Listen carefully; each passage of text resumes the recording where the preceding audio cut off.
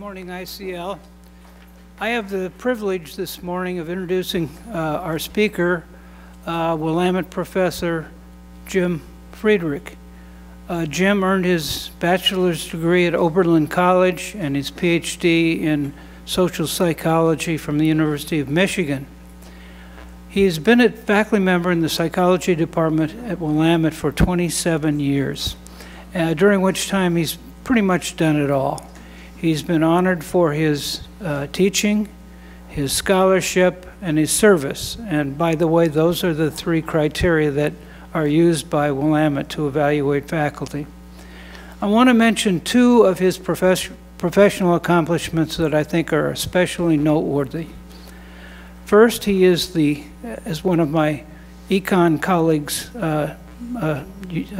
said, he is the father of QUAD. Now, QUAD is not a small boy. QUAD stands for Quantitative Understanding, Analysis, and Design.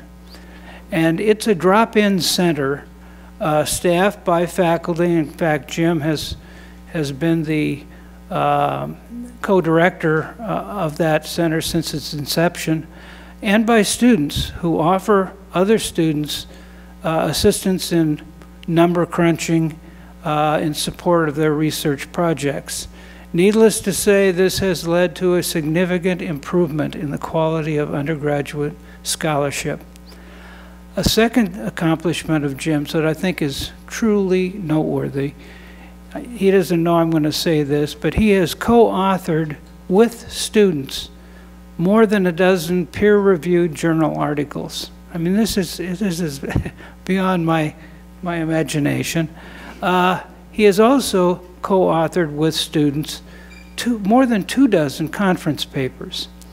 Now, to say that this gives his students a leg up is probably an understatement. It probably gives them 2 legs up as they apply for positions in the world of work, and especially in the academic world for graduate study. I think it's fitting this morning that Jim is going to be talking about research that he is undertaking with undergraduates, since that's been such an important part of his tenure at Willamette.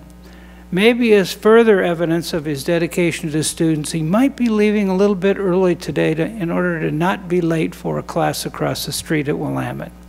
So please join me in giving a warm welcome to Professor Jim Friedrich.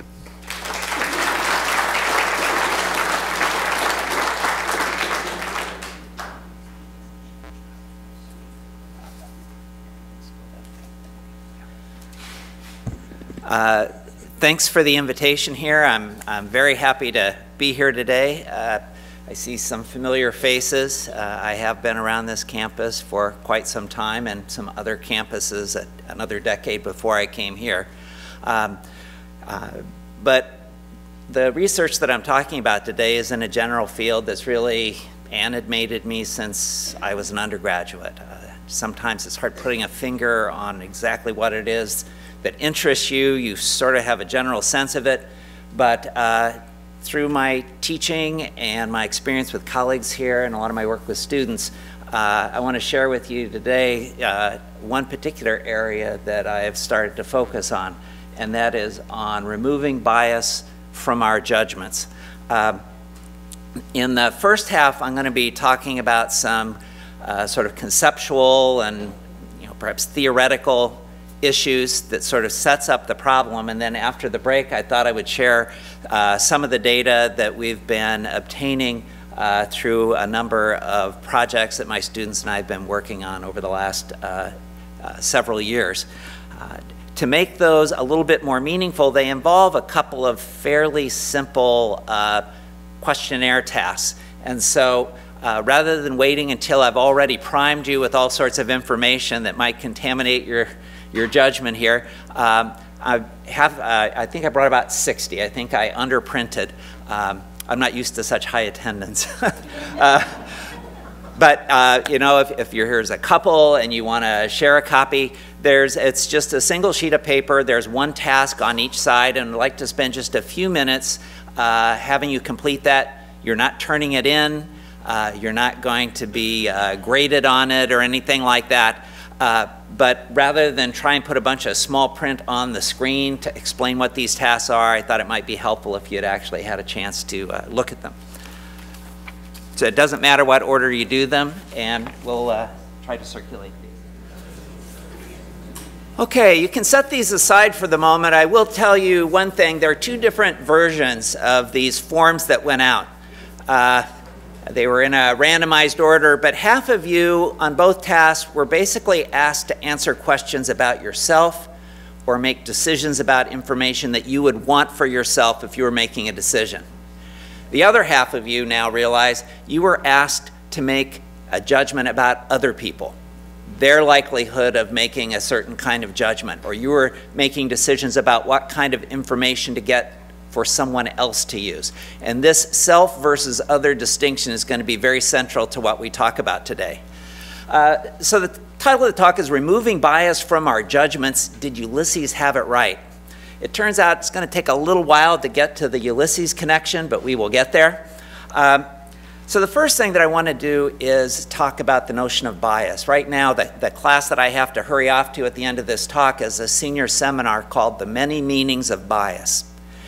It's a term that gets thrown around a lot, right? If you disagree with me, does that mean you're biased? If we have different preferences, if you like trucks and I like Priuses, does that mean we are biased? Or do we simply have different preferences? So one of the things I'd like to do is sort of sharpen what we mean by the notion of bias, because it's not always tied to animus or ill will. But when psychologists and judgment and decision-making researchers talk about bias, they're talking about errors.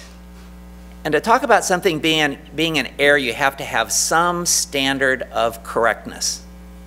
Now, there can be multiple standards of correctness. If you're thinking about making a risky decision and changing irrelevant parts of the problem description, you shouldn't change your judgment, right? So consistency there would be the standard of correctness. If your judgment is changed by irrelevant information, then we would say there's an inconsistency, that irrelevant information has introduced some kind of bias. But there's always some implicit standard of correctness, and I put it in scare quotes because we may differ in terms of what we think is the appropriate standard of correctness. Now, errors can be random. If you think of an analogy of an archer shooting at a target, the bullseye is that standard of correctness, and errors are departures from the bullseye. And your errors can be all over the place, high, low, left, right, close, way off. But those wouldn't represent a bias, right? A bias refers to some kind of systematic deviation from a standard. So for example, if I'm evaluating somebody's qualifications as a potential student at Willamette, and for some reason I am systematically underestimating their potential, right? Because maybe I'm looking at a student who didn't have access to the same opportunities, but I'm holding the same standards. Maybe I'm systematically underestimating a potential student's potential. So it's systematic deviation from that standard. Now I would add that it's systematic deviation of some magnitude.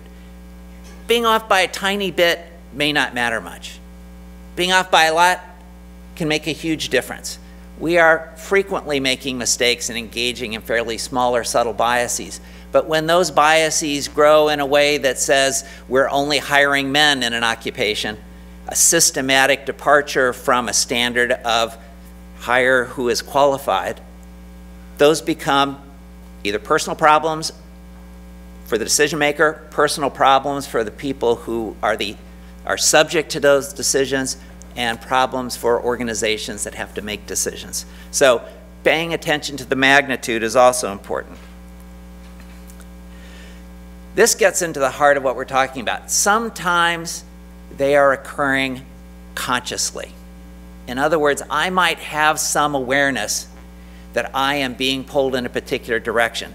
So for example, if I am being asked to evaluate the work performance of a colleague in my department, which we do routinely, and I happen to like that colleague a lot, and I'm drafting that letter of evaluation, and trying to provide an objective evaluation, but I may be actually aware that wanting to give the benefit of the doubt is affecting that letter. Or when I'm writing a letter for a student for a graduate school application, and I'm concerned, like, well, if everybody else is inflating their letter, if I don't inflate my letter for my student, then I put them at a disadvantage. So I may be consciously aware that I'm sort of distorting from some standard. But research in psychology shows that even more often our biases occur unconsciously, outside our awareness. They are subtle influences that we simply don't detect. And so we'll be talking about that in general because we're particularly interested in those kinds of unconscious biases. So a term that sort of made it into the popular lexicon is the term implicit bias. That even when we don't, for example, hold explicit racial biases, we might have these subtle, non-conscious biases that are influencing the way we perceive others, perceive job candidates, and the like. And that these may actually have behavioral consequences that are significant. The problem is if these biases are unconscious, what do we do about them? So a number of years ago, Wilson and Brack, I try not to put too many names and papers in here. I'm not great with names, so they're in smaller font. But Wilson and Brack, back in 1984, published, I think, a really important paper where they introduced a framework that they call mental contamination as a way of thinking about particular kinds of bias. So first off, they say mental contamination, if you think of the analogy of food being contaminated, nobody wants contamination. Sometimes I want to be biased. Sometimes I want to give that student that little extra boost in that letter of recommendation.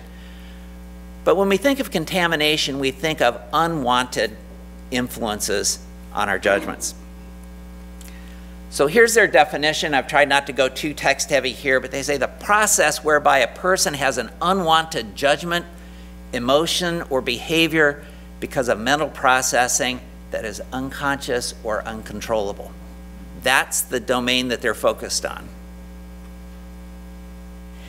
And just to reiterate, unwanted simply means the person would prefer not to be influenced in that way. So if I'm evaluating job applicants, do I want a photo of that job applicant?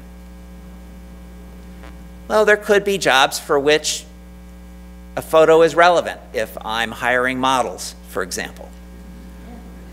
On the other hand, for most contexts, we would say the photograph is irrelevant. It gives us all kinds of information that I would prefer not influence my judgment. They might give me information about the candidate's age or weight or physical appearance, a variety of things that I might personally believe should not influence my judgment. I don't want it to.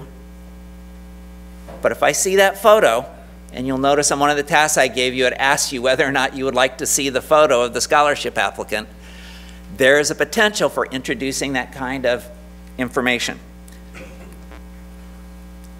So let me just give you a few more examples.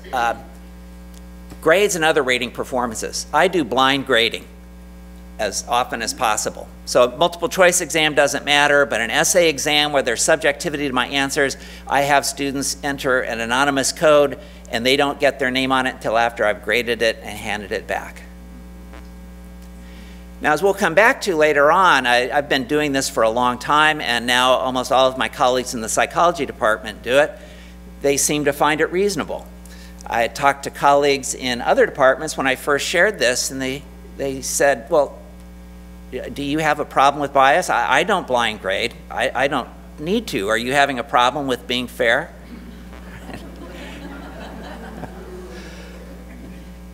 Now, I think that answer was given in good faith, right? The person truly believed they weren't biased. They had good intentions. They did not want to be influenced. The question is, were their judgments in grading contaminated by the knowledge of who they were grading?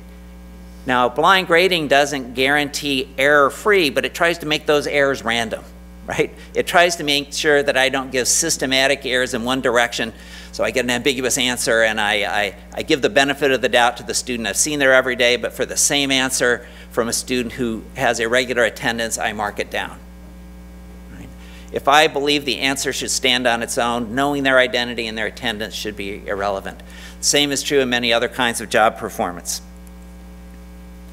Let's think about courtroom. I've served on a grand jury and 1 or 2 juries in my time. One of the things that's usually excluded is information on the defendant's prior record or hearsay evidence. Now, it's interesting how that's accomplished. So defendant's prior record, hearsay evidence are not supposed to be introduced, but occasionally they are. We've all watched a lot of TV. What do we do when something spills out about the defendant's prior record or hearsay evidence is introduced? Somebody objects, right? And then the judge, if they support that view, say, you know, the jury will disregard that information. Mental control, just pretend you never heard it, okay? But we do institutionalize some restrictions in order to try and avoid contamination. We've already talked about examples of a job applicant's attractiveness, gender, race. Now, remember, we're talking about unwanted influence. If I'm sexist or racist and I purposely want to exclude members of a group, that wouldn't fall under this umbrella of contamination. That would still be a form of bias, but that would be an intentional bias rather than an unwanted contamination. So let's think about structured versus unstructured interviews. Turns out I teach some in the area of industrial organizational psychology and employee selection, student selection and admissions. A structured interview is where you follow a very specific set of questions. No matter what the person says in response, you're going through the same set of questions. The more commonly used technique is the unstructured interview, where you maybe start with a couple questions and then you just see where the conversation goes. Of course, if I happen to find out that the person I'm interviewing was a wrestler, which I was for many years and coached, and the conversation goes in a certain direction because now I feel like I have this connection with the person, the conversation's very easy, I get a very different experience in that interview. On the other hand, in an unstructured interview, if I find out that the person's into stamp collecting and I'm not into stamp collecting and think that's a peculiar hobby, actually, I'm an outdoor gear collector, so I do understand the collector motive. But the idea here is that by doing an unstructured interview, I expose myself to a systematic distortion in the collection of information that might influence my judgment. Now, speaking of distortions in selected information, let's think of our news viewing habits. We tend to have favorite channels, and I, for a long time, was watching 2 very opposing channels because I felt I needed to get all that information, but over time, one channel was annoying me more and more. One probably annoys you more, and it's not the same one for all of you, right? But the idea is that I start making a decision to exclude certain sources of information, but I maybe think that's not really going to contaminate my judgment because I can be objective with this. I don't need to expose myself to those other competing viewpoints. So let's also think in terms of medical diagnoses.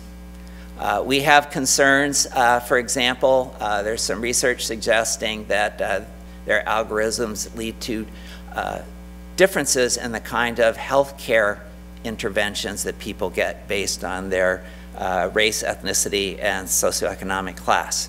Now, that doesn't mean that physicians are sitting around consciously trying to weigh this information in their judgments, but there seem to be some cases in which those sorts of factors end up influencing people in subtle and unwanted ways. Even thinking about treatment decisions, one kind of controversy is whether pharmaceutical representatives should be able to go into doctors' offices and give them all sorts of free stuff. I don't know if we have any physicians in here, so I don't want to overgeneralize, but I do know that the pharmaceutical industry markets to people and will sponsor information sessions that have some nice benefits associated with them. And the question is that in some subtle way, unintended way, influencing a physician's decisions about what kind of medicine to recommend? Now, it could be that the person says, sure, I'm going to, because I get a kickback here. That's not what we're talking about. We're talking about the person who wants to be unbiased and impartial and effective in their decisions, but they're exposed to something that might contaminate their judgment. So think about what the steps would be for mental correction. So I've broken up a sort of a flow chart to enlarge the size, and I'll sort of walk us through it. The flow chart would have been pretty small in print. But Wilson and Brecht lay out this logic. They say if we have unwanted mental processing being triggered, right?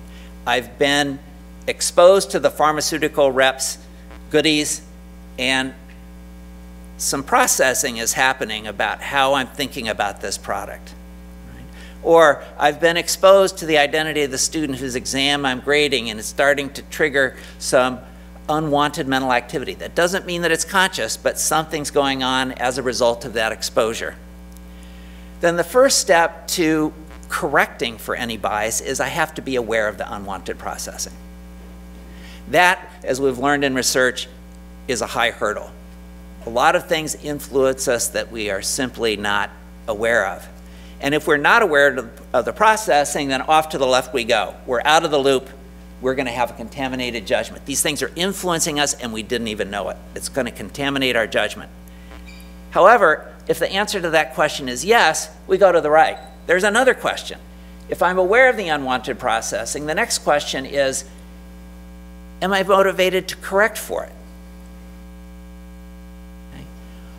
If I say, well, I am kind of aware that I'm giving this person the benefit of the doubt, but I don't really want to adjust for that, or I could correct for it, I don't want to be biased in grading, but it's so much extra work to do blind grading because I have to tell them not to put their name on it, then I have to hand it back by ID, then I have to have them tear off their ID, and there's a lot of extra steps there. So there are a variety of reasons why I might be aware of the unwanted processing, but lack the motivation to correct for it.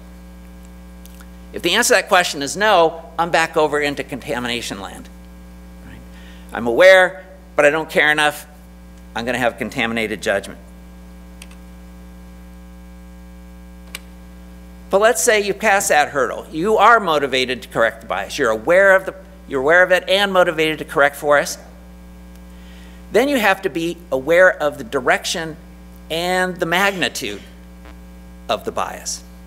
So I did one study, it's not going to be on our list today, where we gave people hearsay evidence or not in a trial with judges' recommendation that that testimony be ignored. And then we asked people to indicate how much they think that influenced their judgment, how much they think that hearsay influenced other people's judgments, even though they'd been told to disregard it. And they gave an estimate. They thought it influenced their judgment. They thought it influenced other people's judgments even more, which we'll get to. Me a little, you a lot. I'm not perfect, but you're way off. But when we actually compared it to the control group who didn't get the hearsay evidence in this particular study, it did not have an impact. There were no differences between the verdicts rendered and the degree of confidence between the group that was exposed to hearsay evidence with instructions to disregard and the group that was not exposed to the hearsay evidence. So when I say be aware of direction and magnitude of bias, it can also apply to the fact that sometimes we think biases happened and it didn't. We can sometimes even be wrong about the direction in which we are being influenced. We're aware of some unwanted mental processing, we're motivated to correct for the bias, but we don't have a good enough grasp of what's going on in that unwanted mental processing to know which direction it's moving us or how big that bias is. Now, there's sort of two ways in which we can become aware of that direction or have a hunch about that direction. One is through introspective analysis. We do this inward searching. Problem is if a lot of these things are occurring outside of conscious awareness, that inward searching not going to be very effective. The other possibility is that we may have plausible theories of bias. In other words, I may not feel myself being moved by the identity of the person I'm grading. I may not feel myself or introspectively sense myself being moved by those pharmaceutical goodies, but I have a reasonable theory that says these things influence people. And they influence them to some concerning degree. So I might still answer yes to that question. If I answer no, it's back to contamination. If I don't know the direction and magnitude of bias, I can't do anything about it. But if I do answer yes to that question, then there's another one. Am I able to adjust my response? Do I have the kind of mental control necessary to alter the way that I'm responding and do it in a properly calibrated way? Sometimes our gut level feelings are very difficult to move around. They are strongly sensed. It can be very difficult to actually exert the kind of mental control to adjust our judgments.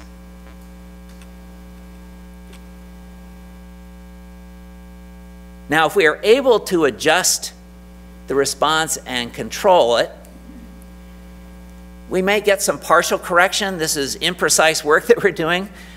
But if we really do a good job, we can get to that full successful correction.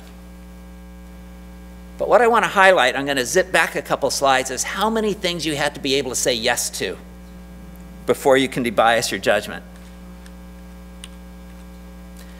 You have to have unwanted mental processing. You have to be aware of the unwanted processing. You have to be motivated to correct the bias. Then you have to be aware of the direction and magnitude of the bias.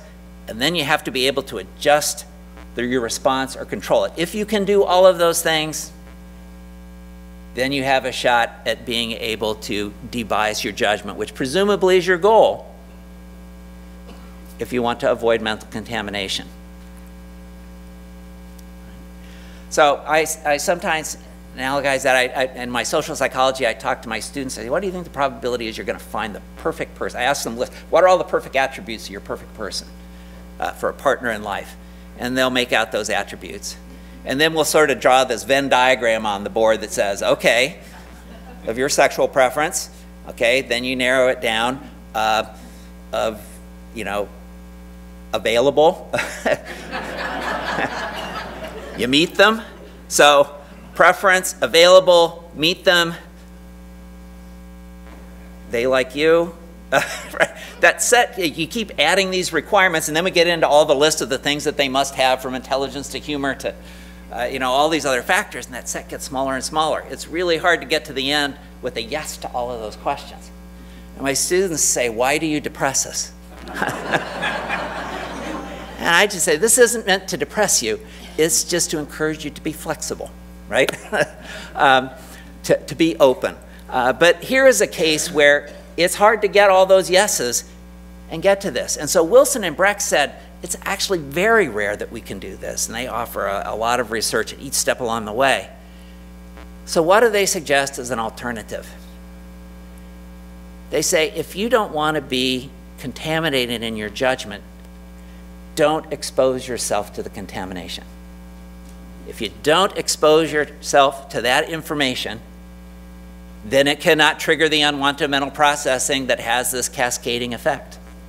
The most effective solution is, for example, to grade blindly, rather than to grade with knowledge of who my students are, and then have to say, okay, am I aware of this unwanted mental processing? Do I want to correct for it? How far am I biasing? Maybe I was not giving the benefit of the doubt, but I thought I was, so I adjusted the wrong direction. You can see how many ways it can go wrong. They say exposure control is the key. Now this leads to some practical and ethical consideration. And here's where we get into this notion of exposure control and binding strategies. So thinking about the story of Ulysses and the sirens. Ulysses wants to hear the siren song, but he's been warned that listening to the siren songs will lead to his demise. As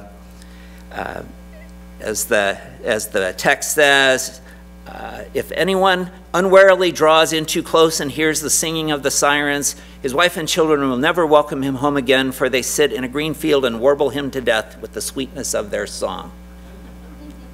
Okay? I'll leave out the part about rotting bones and other stuff. Okay. But then he's given a suggestion. He says, therefore pass the sirens by. Stop your men's ears with wax, that none of them may hear. So he's on this boat. He wants to get close to the island to hear the sirens. So they're just as vulnerable. So stuff their ears with beeswax so that they can row and not be exposed to this unwanted processing of the siren song that will lead them to their doom. But of course, Ulysses wants to hear. I want to hear that song. I've heard it's wonderful, but I don't want to die.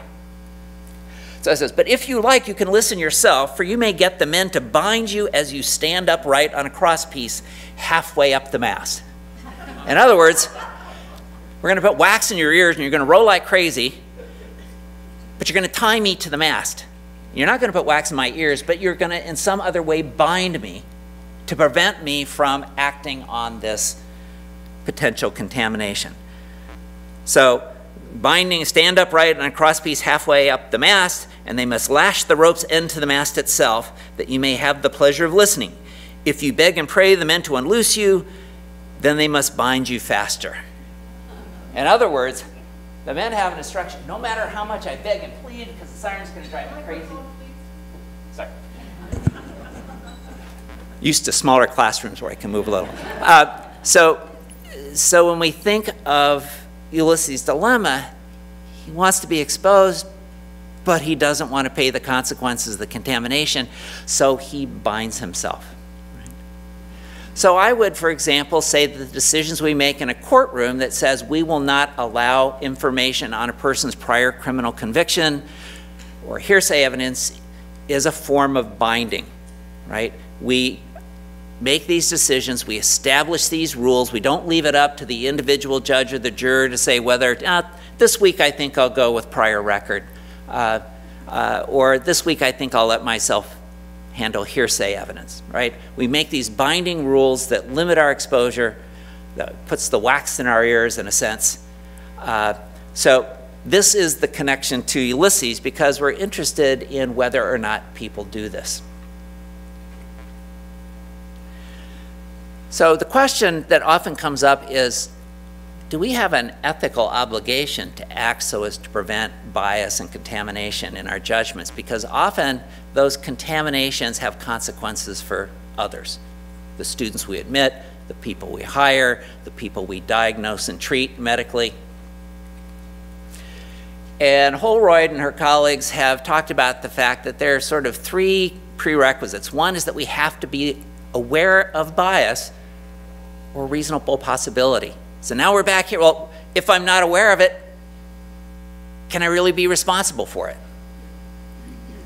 Well, if I have good reason to think I might be vulnerable, a reasonable possibility, then she would argue we do have an obligation to act, to take precautions. So even though I might not be aware of what's happening with my student grading, if I'm aware of that reasonable possibility, perhaps I should act on it. I have to have some way of correcting for it or preventing for it. If there's nothing I can do about it, it's hard to hold me responsible. However, in this case, I can set up rules of evidence and what can be distributed in court, or I can make a decision to do blind grading, or I can decline promotional materials from pharmaceutical representatives. And the third part is that the consequences for others have to be of sufficient magnitude to justify the effort, right? Minor biases, it can be a lot of work for little gain or benefit, but if we are recognizing significant consequences for others, they don't get hired, they don't get the job, they don't get admitted to college, they don't get the right treatments medically. Those are significant consequences. And together, she argues, these three things do create an obligation. So even if we are not aware of these contaminations, if we have reason to suspect it, there are preventative measures, binding measures we can take, and there's enough at stake, she would argue that we do incur some ethical obligation here.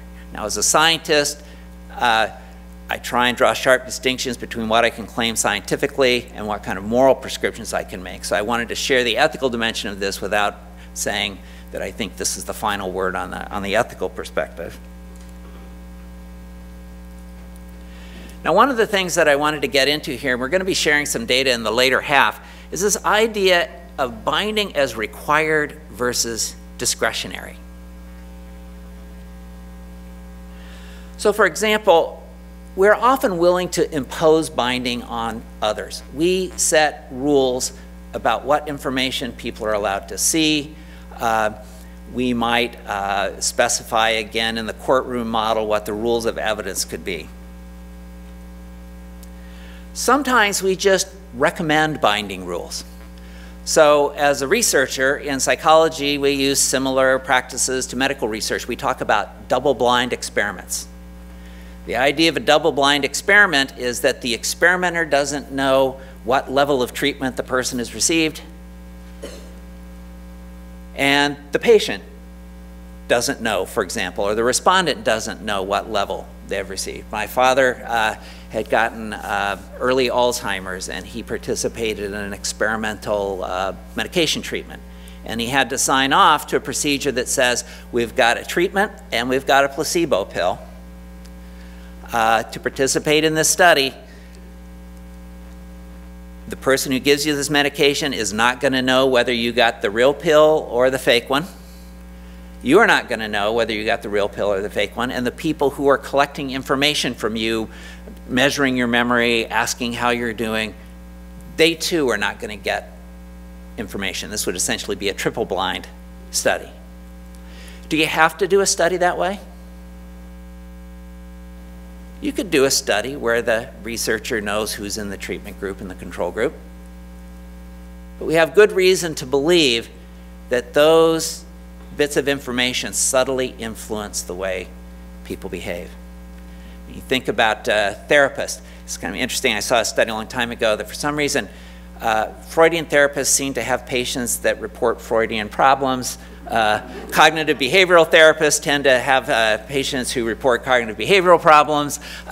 We sort of perhaps see what our theoretical lens leads us to expect. So if I expect participants to behave in a certain way, and they do, if I haven't blinded myself as an experimenter, then my judgment might be contaminated. My results might be contaminated. So we recommend binding rules as just an example in research, or I recommend blind grading when possible. My colleagues, again, in the department typically do it because as researchers, as psychologists, they say, yeah, this is just like blinding the experimenter. Not everybody that I talk to on campus would agree that that's necessary. And a lot of them legitimately say, look, you know, I've been working with students on term papers. I can't blind myself to that because we've been talking about their paper project all term, right? There are certain things that that kind of blinding doesn't work for.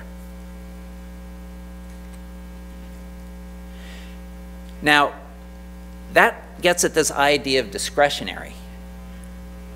But a lot of my own day-to-day decisions, I have to decide for myself. I voluntarily impose some kind of exposure rule or binding process on myself. So when will I do that? Okay, I'm not biased, right? So the idea here is that we run into a problem because so much of correcting for contamination, if we are going to use this binding or exposure control approach,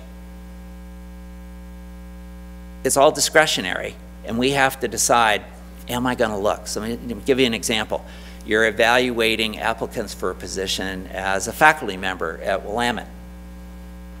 I don't want to see their photo. I don't want to know that kind of information. But I could Google them. You know, and interesting things turn up. Sometimes people will write in their essay, I've my whole life wanted to be at a small liberal arts college like Willamette, and then you Google them and you find their homepage says, I've always wanted to be at a major university like the University of Oregon. It's hard not to Google them. I should say search. Google is just one search tool. It's hard not to search, But then I start getting exposed to some other information, right? I find out what they look like. I find out some things about their age that might not be in their materials. I might find out other kinds of information about them that really aren't relevant to the job. I might find something about their political orientation. I might find something about the social causes they support. Should that influence my decision of whether somebody's a competent neuroscientist? So if I'm overly confident that I'm immune to bias or that I can correct if necessary, I say, search away. Right? There's no dilemma for me. I might not recommend it for you, but for me, it was okay. So I believe we're at a time here to stop for a few questions. We're going to continue on with a few bits of research here, because what I've just introduced is what is now sometimes referred to as the bias blind spot. This tendency to see others as vulnerable to a range of biases that we see ourselves either as immune to or at least less vulnerable to.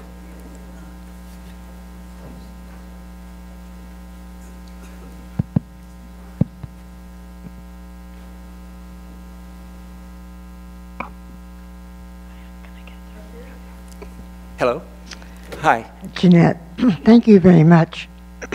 I'm wondering if you could say something, and I hope this isn't out of line, about the political divide we have now and the biases, and like where each side thinks the other side is brainwashed. I mean, that's our bias. So, I mean, this is really, I think, an important thing we need to find a way to work on. No, you've noticed I haven't emphasized political issues heavily here, but it's certainly probably one of the prototypical cases of this, and we talk about it a lot in my seminar. Today we're talking about the political biases of social psychologists. About over 90% of social psychologists identify as liberal, and there's questions about whether that systematically distorts the way they do their studies, the kinds of questions they ask or pursue, how high a threshold they set for evidence. Do they set a lower threshold if the results seem to be in line with their political views, but set a higher threshold for evidence if the results seem to conflict with their political views? But we certainly do see these kinds of things in media consumption.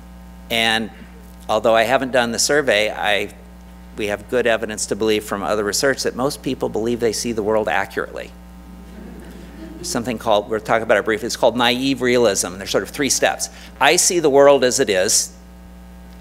Other reasonable, rational people see the world as I do. I mean, I have good intentions. I'm not trying to be distorted. I am making a good faith effort to see the world as it is, and I think I do. And so other reasonable people would see the world as I do. And if they don't see the world as I do, then they're either uninformed, and I'll try and fix them. They are ignorant, and maybe I can't solve that. Or they have bad intentions. They are maliciously believing in things that are not true. But it's all rooted in this notion that I think I see the world as it is. Any rational person would. Lee Ross is one of the people behind this theory, and it certainly ties into this notion of how we treat other people's biases. Oh. Hello, good morning. I'm Joel, and I think many of us in this room have served on various committees, scholarship committees, selecting candidates, maybe even for employment positions. And what's always bothered me, and I don't know, and I've been kind of confrontive about it, is the people that will come who maybe have a horse in the race, who bring additional information outside of the criteria. They know the family, they know the hardships, or whatever, and they share this and really contaminate the process. Does that happen a lot, or how do you react to that, to eliminate that bias? Because it definitely makes a difference. Well, the less structured the situation, the more likely that is to happen. So There are what we call actuarial models of decision making. I mean, an extreme version is when I was applying to graduate school. University of Illinois is one of the places that I applied. I was an Illinois resident. This is sort of pre-internet, so I had to write for them to get an application. And instead of sending an application, they said, we get an awful lot of applicants. We have to say most of them. So here's a formula. Plug in your GRE scores, your grades, a few other variables of information, and we've validated this prediction equation about your likelihood of success. If you don't score above a certain threshold, it's really not worth you applying. You won't pass our first hurdle. Now, that was appalling to a lot of people because we need to take into account individual circumstances, but that's also the point at which sometimes this information becomes a problem. We're going to talk about some things after the break. It turns out that when it comes to past experience, we tend to see other people's past experience as a source of contamination and bias. We see our other past experience, our own past experience, as an asset, right? So if I'm going to be on a jury about a robbery and I've been robbed, if other people have been robbed, it's like, well, I don't know, that kind of might skew their view of things. They have some lingering hostilities. Are they really going to be fair to the defendant? For myself, the fact that I was robbed gives me insights into this process and what the experience of the victim is like. So to your point, sometimes we want to bring in our experience because we believe our experience is relevant, even though sometimes we believe other people's experience might be more contaminating. But the less standardized the system, the more that can intrude. I'm one of those people, when I go to my cardiologist and he pulls out his phone and he plugs in 7 variables and said your risk of a coronary event in the next 3 years is X. As a stats person, I kind of like that, right? If he's just sort of subjectively pulling it together and he's not really paying attention to some of the information, but he's overly influenced by one other anecdotal factor that I happen to share, the research shows that that doesn't improve the accuracy of their decision making. There are even studies showing that if we use the formula and then we say, okay, well, let's let the professionals tweak the formula, their tweaks make it less accurate, not more accurate. But it's hard to get around that because we have such great faith in our intuitions and our belief that we are relatively immune to biases of overweighting information or being distracted by irrelevant information. Does the scientific method, meticulously practiced, offer a safeguard against contamination? Yes, the designs, the principles of good experimental design are really about minimizing contamination so that the patient's expectations, so we talk about subject expectancy effects. We don't want the participant to know what we're expecting to find in a way that they either might want to be the good participant or they might want to be the participant that makes the study work like it's supposed to. We try and insulate the researcher. The idea behind good design is that somebody who doesn't agree with your hypothesis, who expects a different outcome, could also administer the study and get the same results. Now, that being said, the way you choose the question to begin with can still be influenced, right? So if I'm looking at conformity, and one slant of that is conformity is bad, right? Other one says, well, conformity is what society is built on. It's a good thing. So the way you framed a conformity study might differ depending on whether you saw conformity as a bad thing or as a good rule-following practice. Hi, my name is Joan. Hi. Several years ago,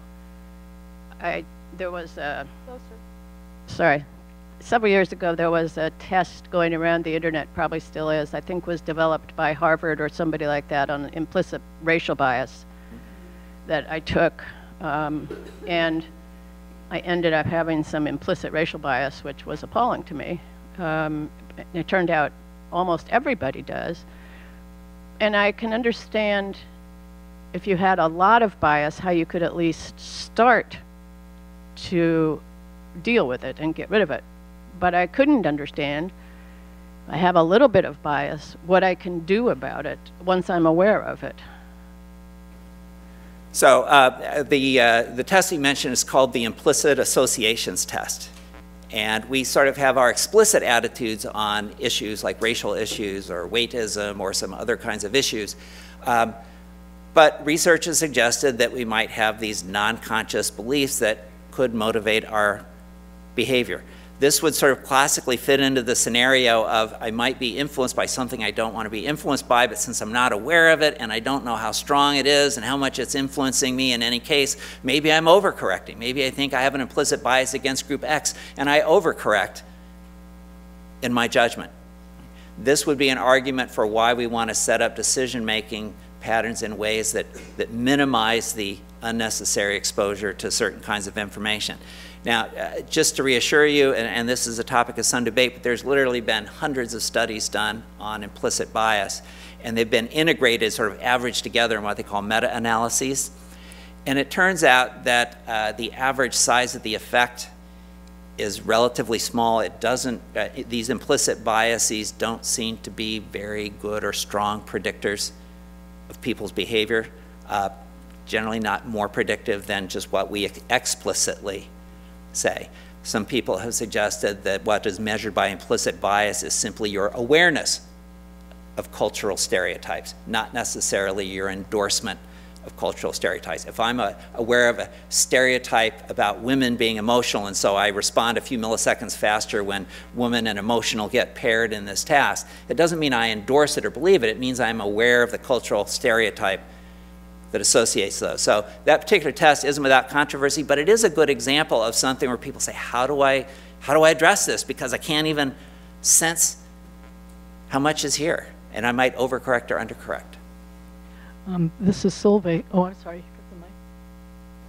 Yeah, this is Don. I wanted to go back to political bias for just a minute. It seems to me a political scientist or someone who's politically motivated or a history teacher, for example, might, although they want to correct their own biases and be aware of biases and avoid biases, might take a different approach to it in that if I were trying to sort out things, you know, do I believe in this, do I believe in that politically, I would not want to, if I were of a liberal persuasion, I would not want to restrict myself to MSNBC. I would want to, you know, go to Fox News from time to time and try and draw on a wide variety of sources in order to come to my own conclusions that are less biased. If I were a history teacher, I would want my students to be exposed to Howard Zinn, as well as more traditional sources so that they are exposed to the point of view of the victors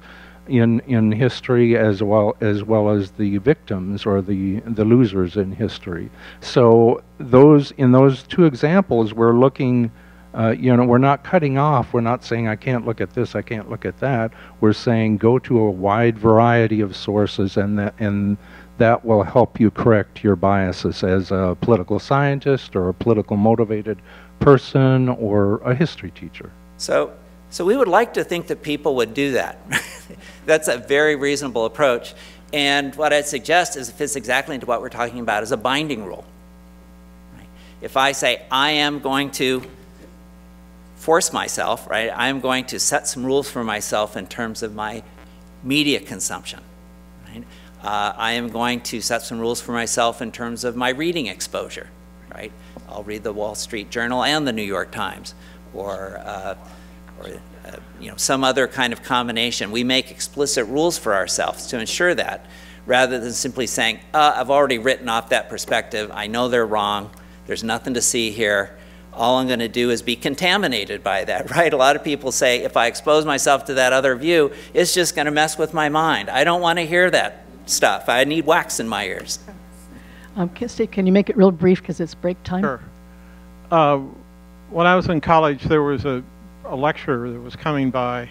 He'd been gone to all the colleges and so forth. And he was this man was the leader of the American Nazi Party. And there were schools that decided just not to have him come at all. And then Oregon State was my undergraduate experience. Chose to have him there because it was on the basis of free speech. He was there, but the crowd there was very biased in terms of what he was saying, and they were sort of out to, you could tell how they were persuaded to some extent about his argument. He managed to turn all that around and against them, and really got people. He was so effective at propaganda that he made them start thinking differently. And you could hear some of the same people that hooted him and booed what he said were beginning to question their own beliefs. And I'm just amazed on how easy it is for some people to effectively get other people to over-adapt and to follow along, you know, with whatever the crowd's doing. And could you speak about a little bit about the context of reality? You know, one of the things not only do we have quite high confidence in our level of judgments, we also have quite a bit of confidence in our own autonomy and ability not to be influenced by others. Sometimes in social psychology, we talk about normative or social influence versus informational influence. Right?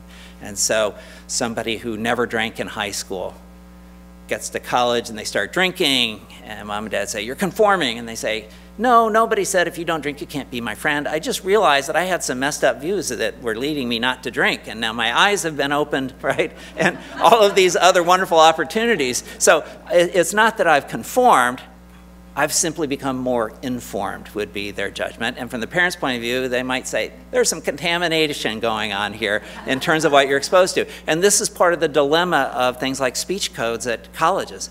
The one side saying we need all the information, that's part of a rational actor model.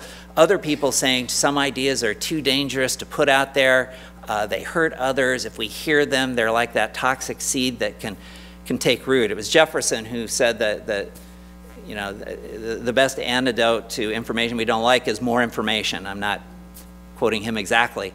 But that's a belief. That it turns out that we are vulnerable to these influences, you know, if we hear something enough. So deciding what is potential contamination that we want to avoid is a dilemma. Well, thanks, Jim, for a fascinating hour. Try to be back promptly at 20 of the hour so we don't miss any more of this.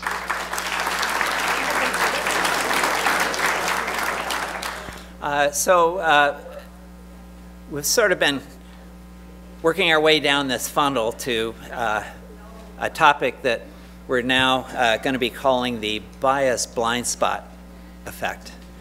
And this is this notion that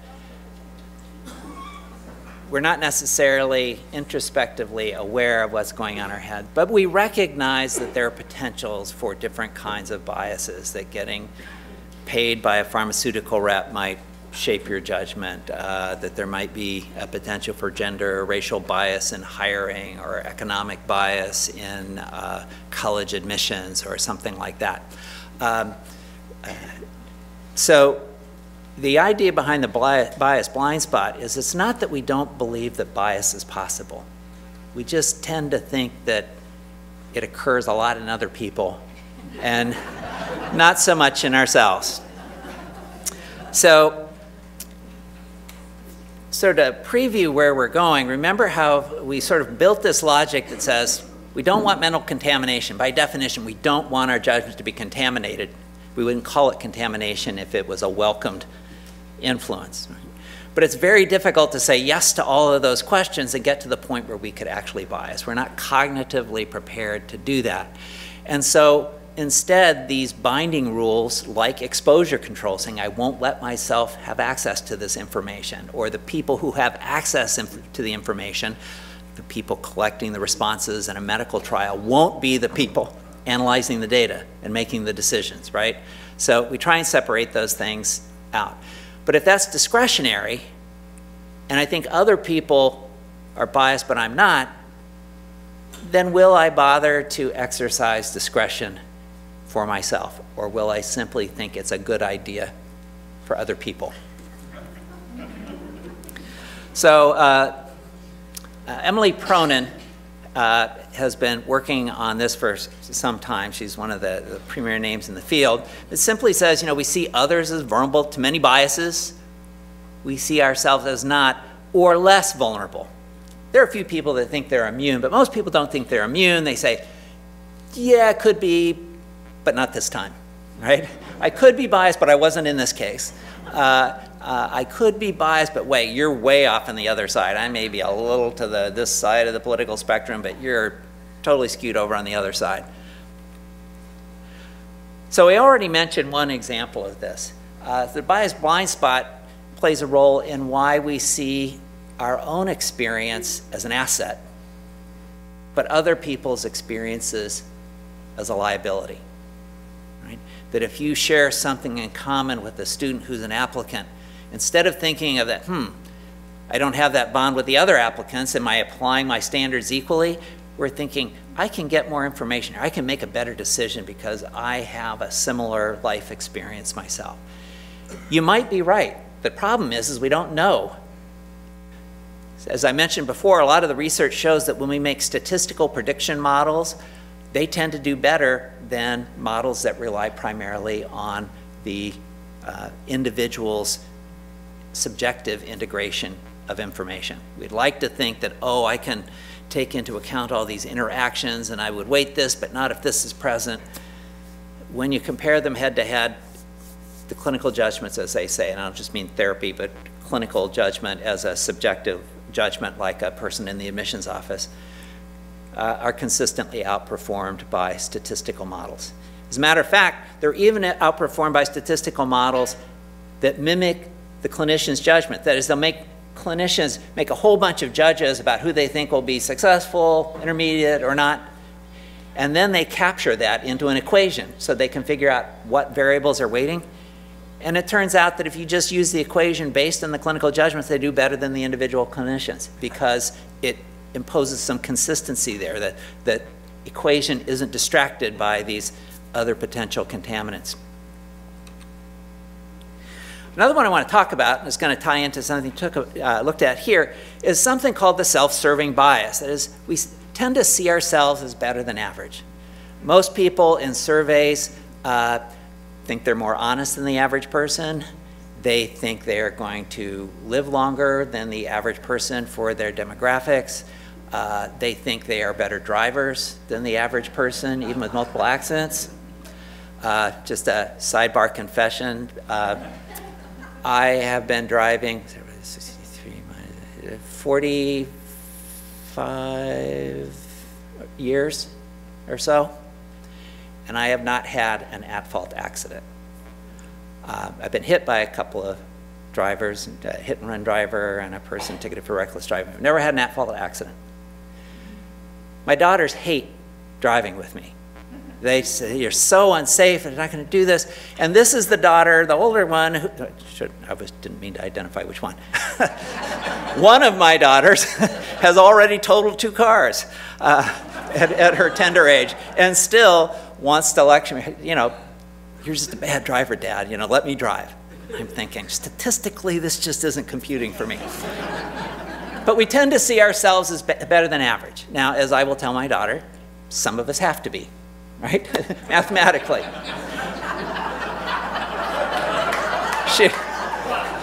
She usually ends the conversation on that point. You know, some of us have to be, but we can't all be better than average, right? So I'd like to pose the question. The self-serving bias says we tend to think of ourselves as better than average on socially desirable qualities that don't have an objective measure. Like, I don't think I'm a better than average pole vaulter or better than average 100-meter dash person. There's pretty objective standards there. But on things that are more subjective standards, when I worked at Mount St. Mary's College, was now Mount St. Mary's University, we did a faculty survey as part of their assessment. The results came in, and 100% of the faculty said that they were better than the average teacher on campus. So no shortage of confidence among faculty. But if we tend to think we're better than average when we're really not, then do we think we're better than average at not mistakenly thinking we're better than average? Well, it's a bit of a tongue twister. We don't see, you know, conceit as a socially desirable quality. We like to think of ourselves as modest. Oops. We like to see ourselves as modest and seeing ourselves accurately. But that means that we may not see ourselves as vulnerable to that bias. We may see ourselves as better than average at not falling prey to that bias. We see ourselves as better than average at not thinking we're better than average. So I've been collecting some data on this for a number of years. I first started this exercise in '96. I used it as a classroom demonstration a lot. It's been reprinted in some books, but I also used it as part of some research on the bias blind spot effect that we've done here.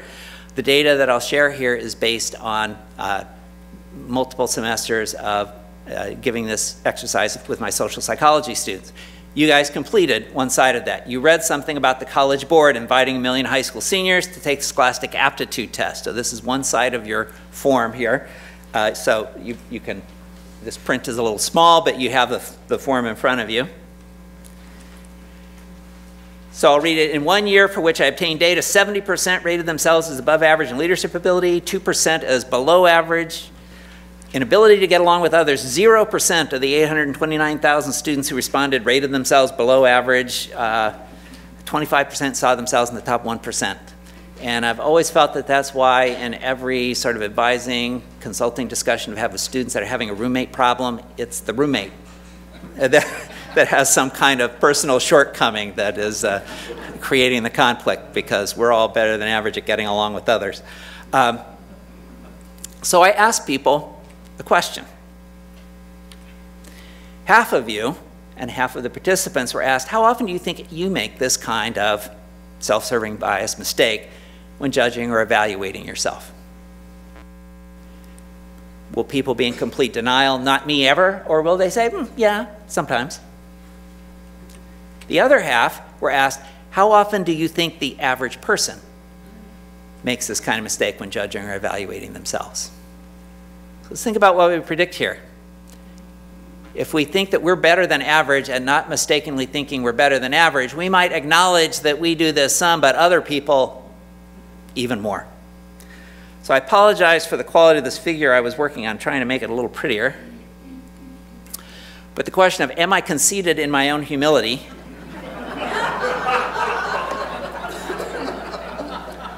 Here are the data. So for the statisticians among you, these are called box and whiskers plots. So here's the other group. These are all the ratings for other people as based on a total 132 aggregated across some classes.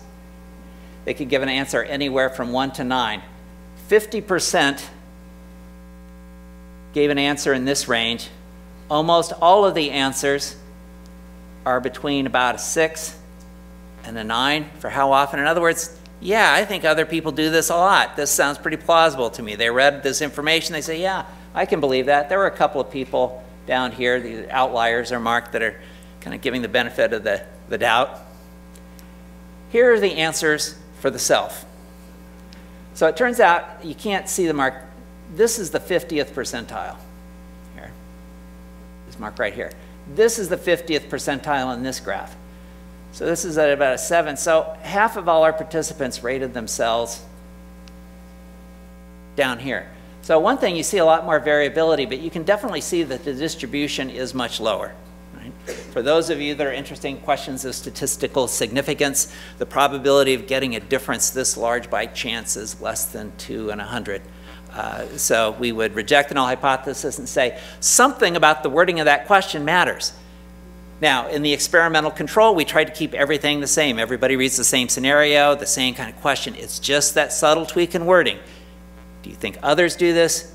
Do you think you yourself do this? So this would be an example of the bias blind spot, that we are indeed, to some degree, conceited in our own humility. So I've done a series of other studies on the question of exposure control. Remember, we're talking about Ulysses. It's like, do I risk exposing myself to the information? Would I limit other people's access to information, but I want to hear it, and then is there any way to protect myself, right? So Sarah Schroeder was a student. We worked on a couple of studies that we presented at some conferences. And just briefly, we did these with introductory psychology participants. And this is the other task that you looked at. You got a sort of trimmed down version of the task. There was more detail on what people saw, but they were evaluating items for inclusion in an applicant folder for evaluating scholarships. What is the committee going to get to see? Our participants were or were not on the committee. So half of you were told, you're not going to be on the committee, you're just deciding what other people get to see. The other half of you were told, you're going to be on the committee. What do you want to see? The question is, do you give the committee different information when you're choosing for other people and have to make assumptions about whether or not they will use it wisely or be biased, versus when you have to give it for yourself? And then the other thing we had them do is for each of those items, they didn't necessarily pick all of them, but that at the end of the study we said, we want you for each of these items to rate how much of a biasing effect you think it would have in actuality and how much ideally. So that if there's a discrepancy, you say, ideally I think this would have no effect, but actually I think it will have an effect, you're expecting that that is a contaminating piece of information. In other words, you've made a judgment that says the actual influence of that factor is more than is ideal.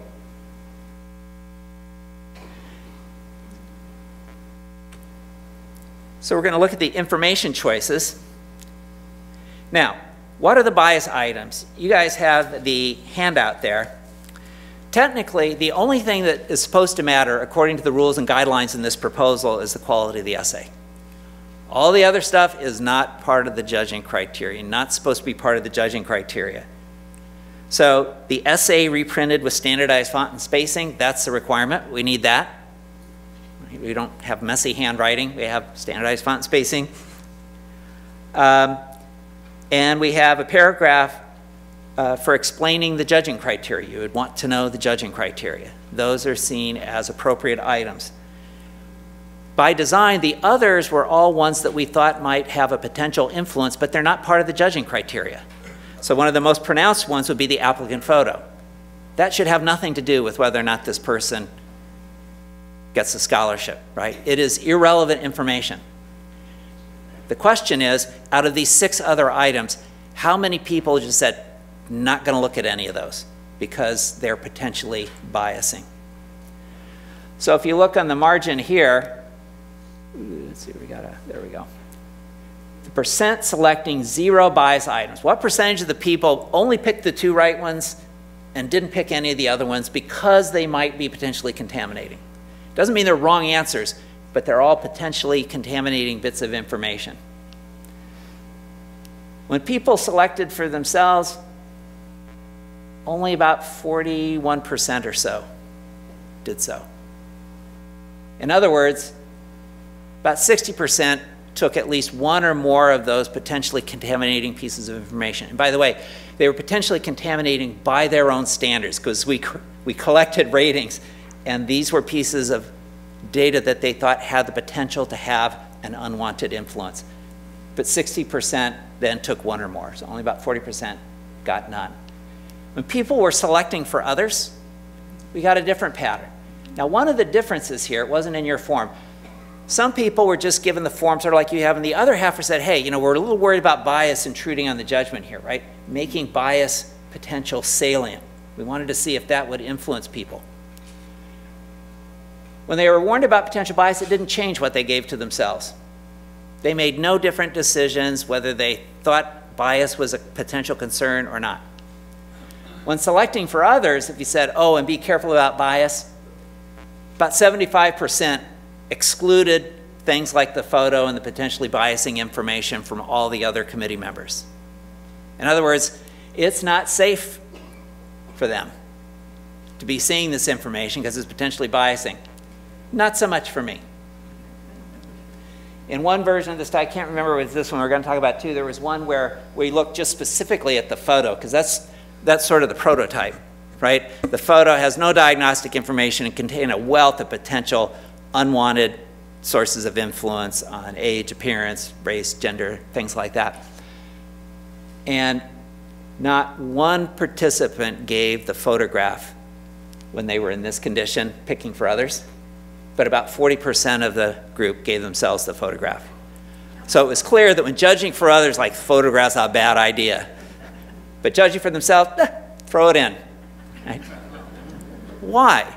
Because I think I can control for bias, right? I think that somehow I will be immune to these effects, that I will recognize them and I'll be able to counteract them. But as we've talked about, the likelihood of that happening and meeting all those steps in that process are really low. So they are engaging in exposure control for others, particularly when they're concerned about bias, but not so much for themselves. So I mentioned that they rated how much actual influence do you think the item will have and how much ideal influence. So when that number is positive, if you take their rating of influence on an actual score minus ideal, a positive number means you think it's going to have more influence than is ideal. When they rated for the impact of all the bias items, all 6 of them, how much they thought it would have on unwanted influence they have on themselves, they're here. Other people, the actual influence is going to be a lot higher, especially if you've been led to think that bias might be a concern, right? I see on this rating scale the actual influence on average being almost over 2 points higher on this rating scale than is ideal. Again, not so much for me. So we're sort of getting into this Ulysses effect, right? We're saying, do I let myself see this information? The trouble is these people aren't going to tie themselves to the mast, right? They're putting wax in the crew's ear, but they're leaving the wax out of their own ears, and in real life, unless they've engaged in some other binding strategy, their only hope of remaining unbiased in the presence of this information is to be able to make their way through that chain of questions, which is actually a pretty low probability of success. So we repeated this study. We scored things a little differently this time, but we did this again with a fresh sample. And for this one, we simply counted, instead of whether they completely excluded bias items, here we simply counted how many of those other 6 potentially contaminating items, like the photo, did people pick. And in this case, for themselves, on average, about 2.5. For other people, we can't trust them. On average, less than 1. Were we willing to give other people? We will give ourselves stuff that, again, we fully believe has the potential for contamination because we don't want to give them to others. In this particular study, the warning manipulation wasn't significant. In other words, basically everybody acted as though they were in the high warning condition and gave patterns similar to the first study for the warning condition. And then again, we did the actual ideal. How much actual influence, how much does that exceed the ideal influence for you? About this much, but boy, on those other people, not there. That's why I didn't give it to them. Right? I gave it to me because I didn't think it was going to be too big a deal, but I didn't want to give it to other people. So one of the things that I wanted to mention is that there's something unique about this design. Somebody could say, well, I didn't give it, oops, chained here. I didn't give it to other people because it was useless information. We kind of rarely have to make decisions about whether to expose ourselves to useless information. We have to make decisions about whether to expose ourselves to information that might have some diagnostic value. Now, this is a little tangential, but it's in another area of research that I do on persuasive argumentation, the effect of weak arguments. You guys are all familiar with the Oregon Voters pamphlet, you know, and you get in there, and there was an issue that I wanted to read more about. And so I read the first commentary that's listed that's in support of this ballot measure, and it's obviously pro, and I'm reading this, and I was kind of leaning pro on this, and I'm reading this, and I'm thinking, this is the dumbest argument I've ever read. This is just ridiculous. How could somebody, and of course, as a cognitive psychologist, and my own research has shown what happens when people give you weak arguments, you don't just discard them, you counter-argue. You think of all the reasons why that argument is wrong. And then it dawned on me. Somebody had paid, somebody who opposed the ballot measure had paid to put in a pro-argument that looked ridiculous so that people would see it, counter-argue it, and say, if this is what supporters of this think like, then I want no part of this, right? So, very strategic here. So we have to make a lot of decisions. We're looking at information. We have to say, well, it might have some value, but it might have some contaminating information as well. So we wanted to do another study that looked to see if people would hold this sort of double standard in information where the information could have some value, but it could be potentially biased. You know, can I hold the wheat and get rid of the chaff, as they would say?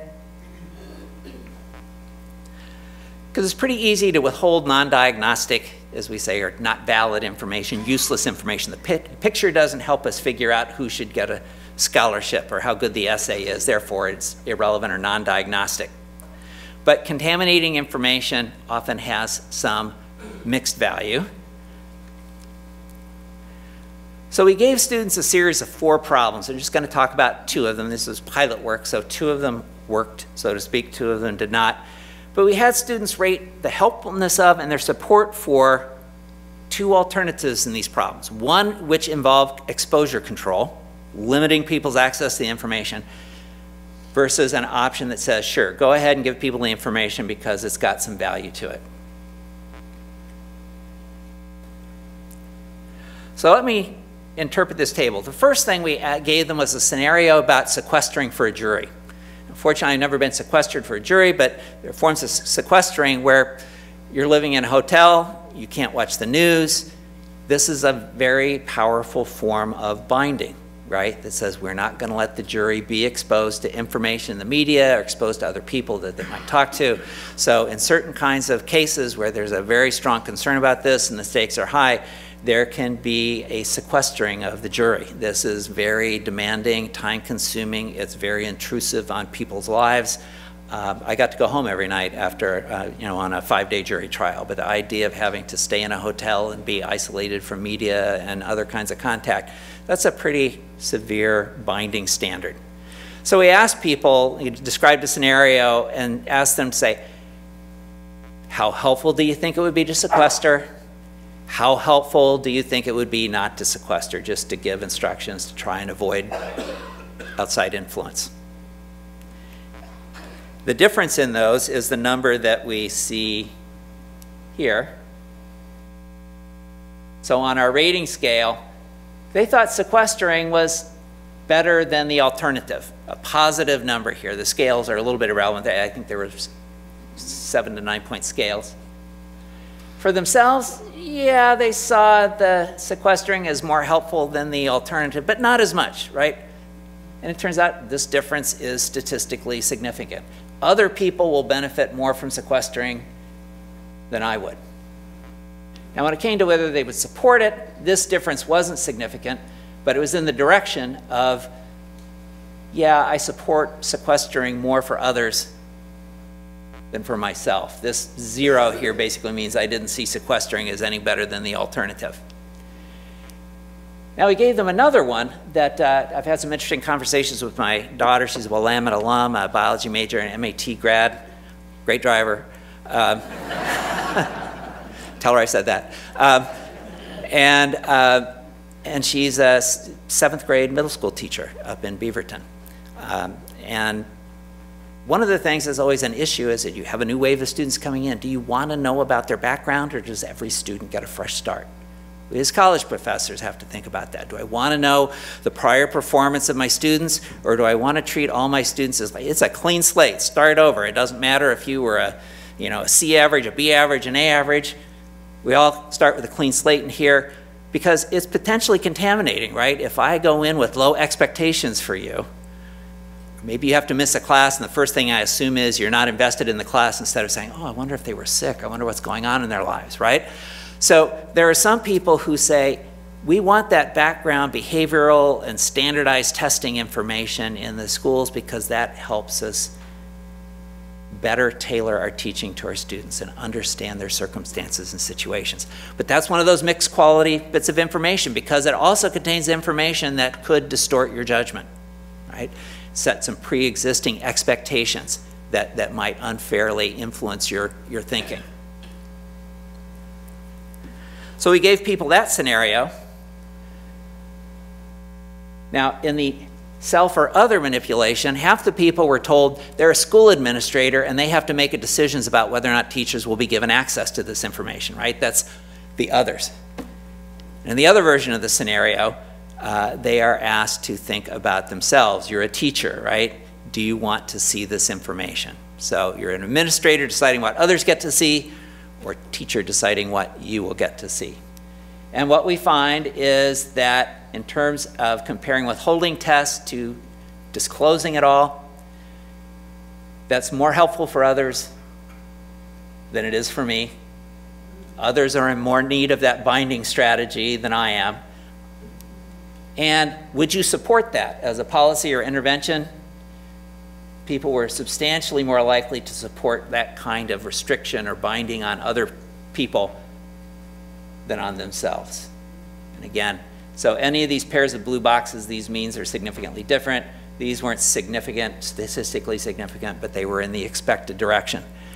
So again, we have evidence here of people saying, yeah, I get that binding stuff and that exposure control stuff, but consistent with the bias blind spot effect, I think it's more important for others than for me. So when we think in our daily lives and in our professional lives, just how often it's discretionary whether we bind ourselves by certain rules or limit our exposure to information. It's a very big decision. I was once talking to, one of the things that's been going on in higher education is a move away from required submission of test scores like the SAT and the ACT. And this school had recently made a decision to go to what's called test optional. And institutions are free to use test scores in any way they want. They can weight it heavily, they can weight it not at all. They practice what is called holistic admissions. So schools are under no obligation to weight these test scores in any way. So if they happen to feel that they have a unique circumstance where the test score isn't reflective of the student's potential, they're not obligated to pay attention to that. So I asked the person, I said, well, why would you go, test optional if you're free not to look at any test you don't want to look at, or not weight any test you don't want to look at? I said, well, he said, it's hard not to look, right? If you have it, it's just hard not to pay attention, and once I see it, it's hard for it not to stick in my mind. To which I said, yeah, we have a rule like that at home. It's called hide the chocolate. So my wife is caretaker of the chocolate. Like if I see it, it's just gone. So she hides it and rations it out for, she says it's for my well-being, but I think she likes chocolate once in a while too and knows there won't be any left if I have access, right? Now, this is somebody who's saying I need to engage in some kind of exposure control because I'm afraid once I see the information, I'm not going to be able to ignore it in cases where I probably should ignore it. Now, separate issue, I had to point out, but you're letting the student make the decision of whether or not to ignore it. Right? My own suspicion is that rather than this benefiting, for example, maybe first-generation students who have less familiarity with test taking, withholding test scores may benefit more well-to-do students, second, third-generation students who are more savvy about their application process and thinking about, oh, strategically, this might be a good place not to send my SAT and just rely on my grades or something like that. So there's a little complication in that exposure control strategy because it's essentially the student who's deciding whether or not you would get to see that information rather than setting up a standard and saying we will or will not look, or we will make a decision without consideration of these tests, then we will look separately at the test to see if we should modify decisions in light of those.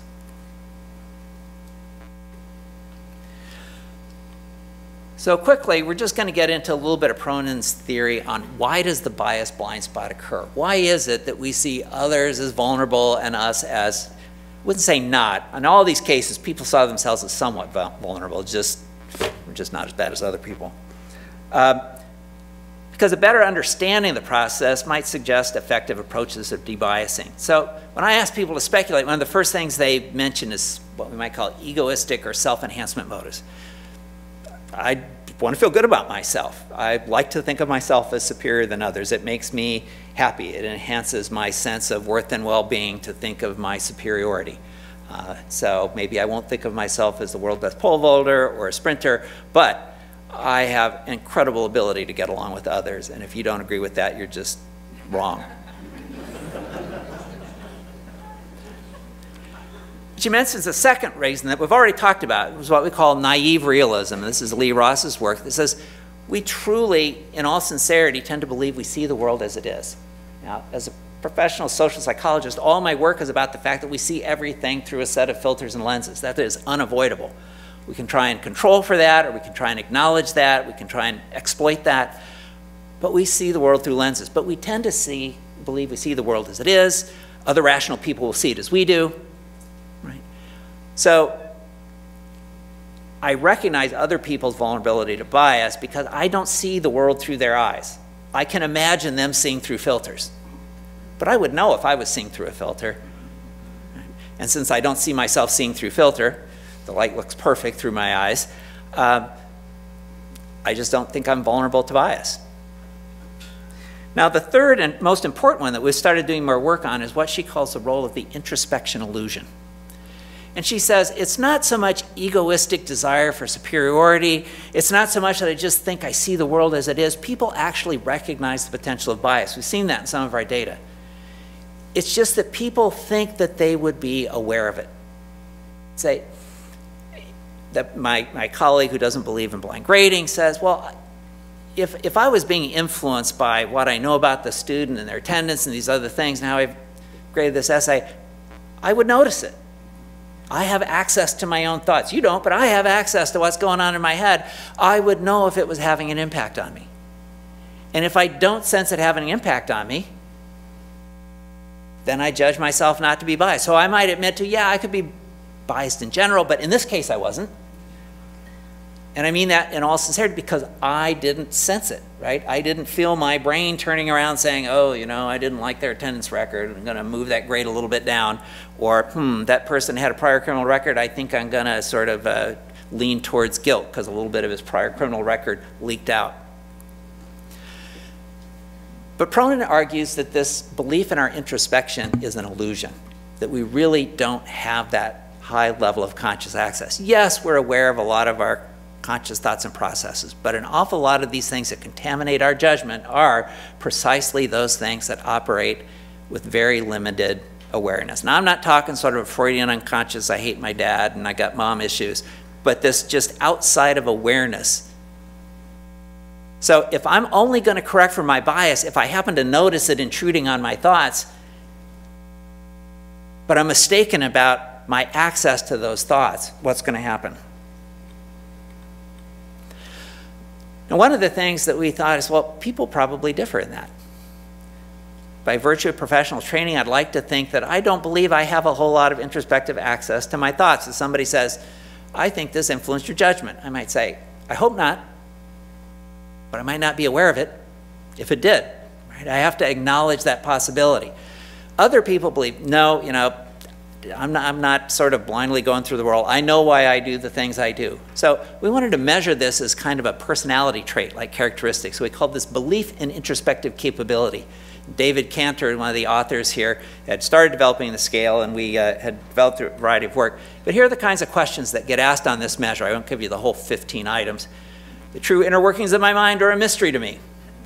If you agree with that, you score low on belief in your introspective capability. That would be reverse scored. And they answer on, I believe, a 7-point rating scale. Another question would be, when I prefer one thing over another, I usually know the underlying reason why. Absolutely, right? Except empirically we don't. Lots of subtle things that show that preferences in products are shaped by subtle features that people don't recognize. Another example, I believe my judgment can be influenced by factors outside of awareness. Definitely not, okay?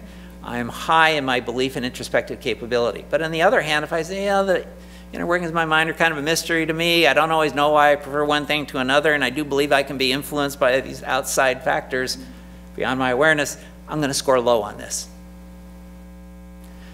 Now the question is, according to Cronin's theory, we should be able to predict how people respond to exposure or self-serving bias problems by knowing this. So what we did is we had measured this trait scale, and then all of them completed that measure that you got about how often do you think you fall prey to the self-serving bias and how often do you think other people do. But before we get to that, we needed to show that this correlated with other measures as it should. So there are measures that measure the degree to which people are uncertain about causes. And we did find that people high in belief in their introspective capability tend to score low on causal uncertainty. They express very little uncertainty about causes. Since we believe this is an introspection illusion, we are also able to show that people who score high in belief in introspective capability also score high in a measure of self-deception, right? Where they endorse beliefs that appear to be clearly we won't call them delusional, but self-deceptive. And they tend to score high on measures of self-control. People who believe they have a high introspective capability also tend to believe that they are in control of their actions. We didn't want it to correlate with some other measures that might be potential confounds. So it doesn't correlate with your belief in your degree of free will, your tendency to present yourself in a positive light, right? In other words, people aren't just saying, I believe in introspective capability because I want to make myself look good on surveys. And it's unrelated to whether people think of themselves as sort of analytical or intuitive thinkers, right? So we have some indication that the scale is sort of tapping into something like what we want. So we had a campus convenience sample that took the task that we talked about before. As we found before, people rated others' vulnerability as higher than their own. But those who are higher in their BIC scores, higher in the belief of introspective capabilities, rated themselves as less vulnerable. It's a correlation of about -0.3. In other words, the higher your belief in your introspective capability, the less you believed yourself as vulnerable. That applied only weakly to others. That is, if I'm high in introspective capability, it's not like I think others aren't vulnerable. A little bit, there's still a relationship there, but I'm more confident in my own judgment. So I want to mention one last study. I didn't put it here. It's kind of a complicated study with lots of dots. I'll learn eventually. It's kind of a complicated study with lots of dots and points, but basically what we did is we tried a debiasing intervention. So the question is, can we debias this? Some people have said, well, what if we told them about research in the bias blind spot? And we showed how all kinds of people are vulnerable. Maybe that would change the way people responded. So we did a study in which, as we had them make a product consumption task that we slanted their judgment in a certain way, we biased it on purpose. Then we gave them a fictitious study that said, your choice was, turns out, almost completely determined by this one subtle feature in the problem, this one product attribute. At least that's what the study said. Almost everybody shifted their answer as soon as that product attribute was changed. And then we asked them, so do you think you would have changed your mind? After reading about this research, do you think you would have changed your mind had that product attribute changed? People who are high in belief in their introspective capability for themselves said, no, wouldn't have changed me at all. In other words, that debiasing didn't affect them.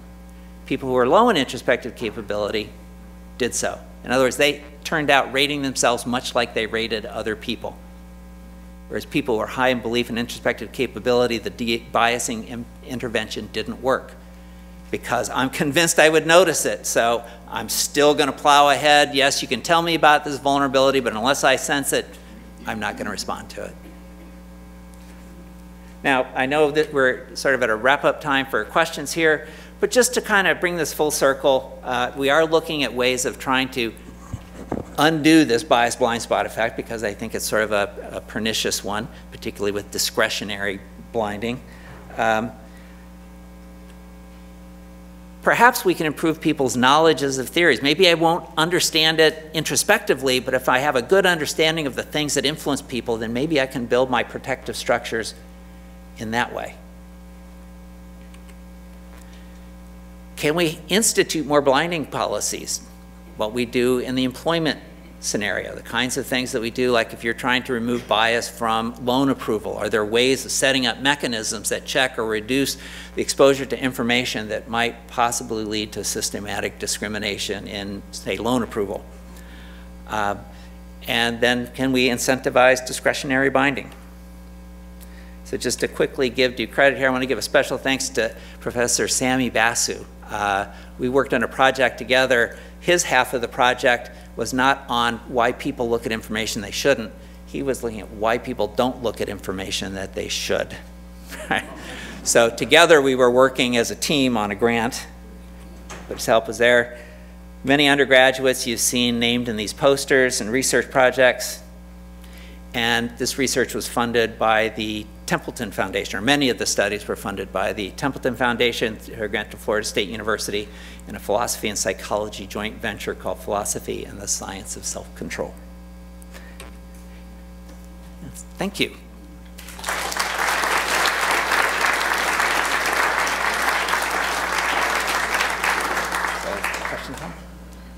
Hi, this is Deanna. I was up here. Oh, hi. I was a landlord for 40 years, and we were, tried to be really careful about our tenants because it was our homes and we wanted them well taken care of. And we always did the income credit report, no more than 2 people per bedroom, which is law. Were they smokers? Did they have pets? And then we had a huge variety of different gender preferences, races, religions, ages. So I always felt like I wasn't biased because we always had a large variety of that.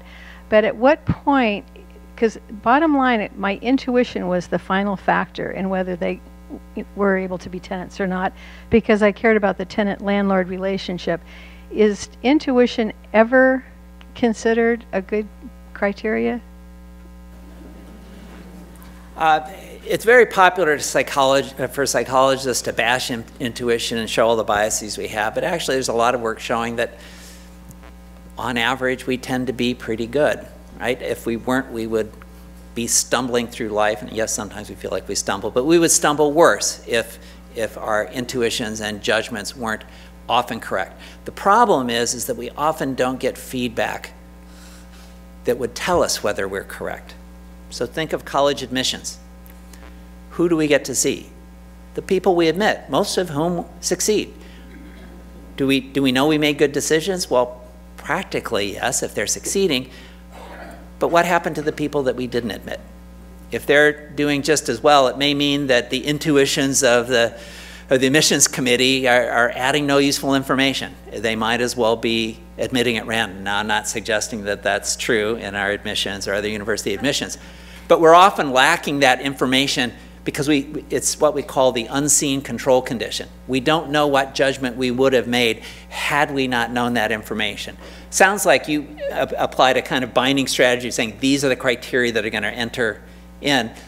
But you're right, we trust our own intuition, but the intuition can be influenced by these subtle factors, and in society sometimes certain groups pay the price. So one of the reasons we try to keep records on housing ratios and employment ratios is not that we're committed to ratios, but that would alert us to the fact that something might be amiss. This is Becky. I was thinking about being on hiring committees and the effort to structure the interview and have scores and be objective. And then what happens at the end of the day after everyone leaves the room when you're trying to guess the information that has, for some reason, not been made available to you.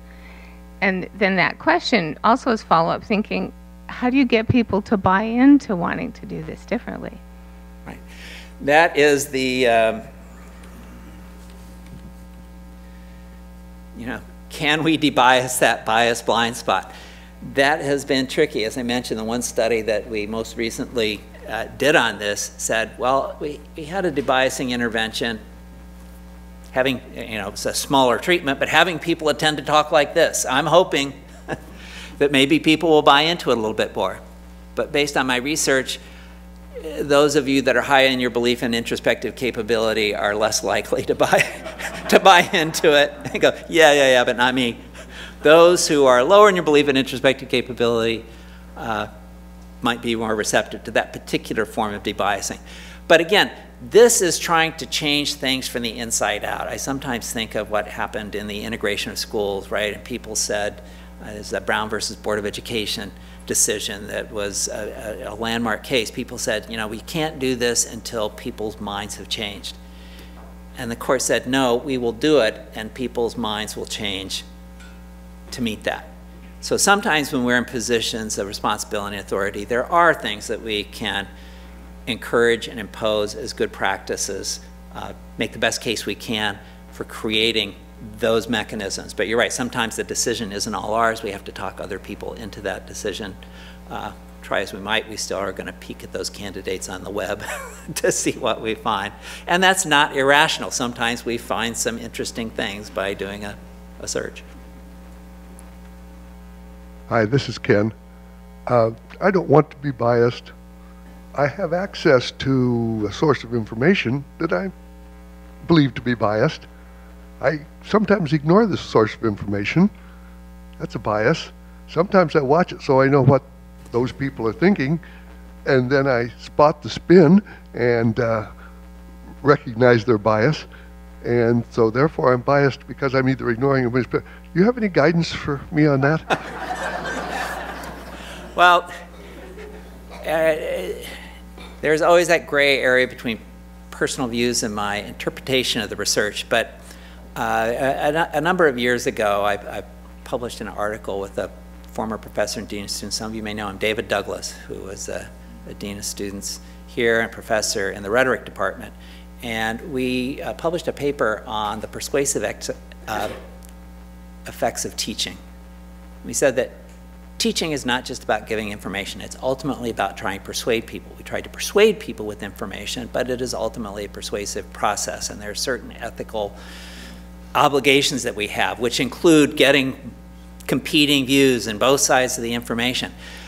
But one of the things as a psychologist that troubles me is I understand how very difficult it is for any one person to do that. Try as I might in a class to give an even-handed view of some political events. I just know more about the side I like than I know about the other. I give the best arguments for the side I like, and turns out I give softball supporting arguments for the other side. And research shows that if you give strong arguments for your side and weak arguments for the other, so you're quote-unquote being fair, people will counter-argue those weak arguments. You'll be even more persuasive than if you didn't give those weak arguments for the other side, because people are going to knock those softballs out.